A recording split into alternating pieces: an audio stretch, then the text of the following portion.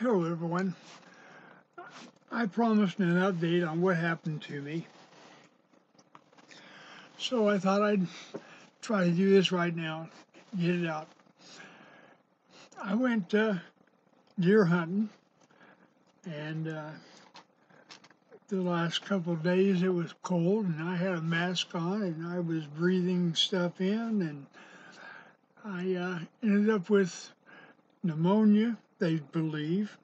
I've had walking pneumonia before, so it wasn't a surprise. But then I was out for 2 weeks. I mean, I was out. I don't know anything that lasted or happened the last 2 weeks of January. I started feeling better in February. I got better really good.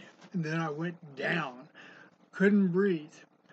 And this is the first time I've really felt good. I've had days through February, it was up and down, up and down.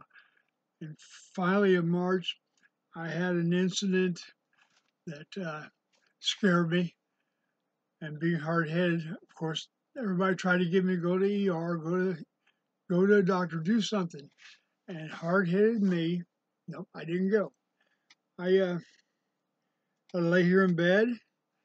I would get up and go make coffee, or I would get something to eat. I didn't even get on a computer. I did watch stuff on TV, but there was days that I did not feel like getting up. And I had a couple of nights where I even fell out of bed. I guess I was doing some fighting or whatever. It's anniversary time. January 21st, that's when we got hit in Quezon. And that stuff, the movies and stuff roll in my head.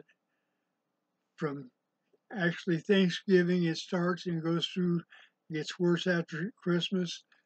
And then January, February, March, April, uh, I still got that film running. It's in black and white, it's in color. And I'm seeing everything that happened, and you can't stop it. Well, pneumonia, COPD, possible lung infection. I went in the ICU. I was there for, I think, 4 days. They finally took me over to a ward because I gotten better for them. So I went to a ward and I was there for a couple of days, and then they let me go home. I came home, and the first couple of days, man, I felt good. And then I felt bad. Then I felt good. But I was not nearly as bad as I was in January, February. So I wanted everybody to know I'm doing better.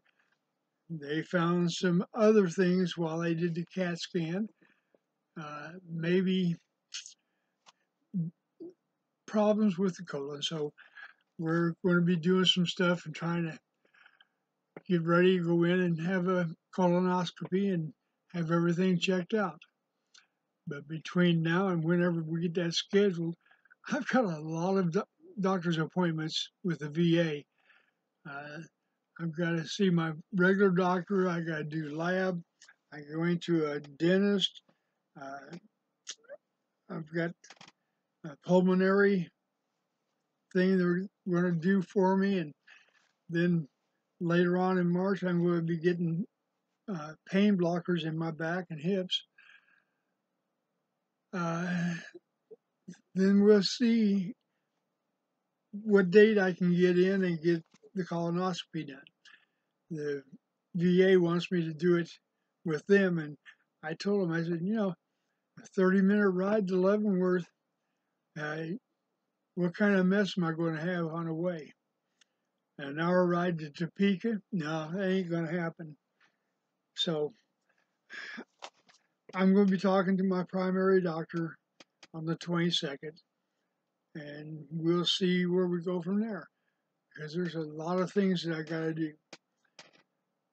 And the colonoscopy's got to be done. So anyway, that happens to everybody when they get over 40 years old or 50. It just depends on how long and how hard-headed you are. but I'm back. I'm not going to be spending a whole bunch of money now. I won't be doing too much bidding, but of course I want my copper pennies, and I would like to buy some. So, but it looks like the mint's going to hit me up with back orders and back orders and back orders, and it looks like they're going to start piling it on. And just at a time when I don't have the money to pay for it, but it's already been approved, and so I'll see you later. Hopefully things will get better, and we'll go from there. Tomorrow I hope to see my brother. He's in uh, Kansas City, VA, and he's got problems. So I would ask for prayers for him. My brother Robert, he's 5 years younger than me. Please do send good vibes to him. Love y'all. Talk to you later. Bye.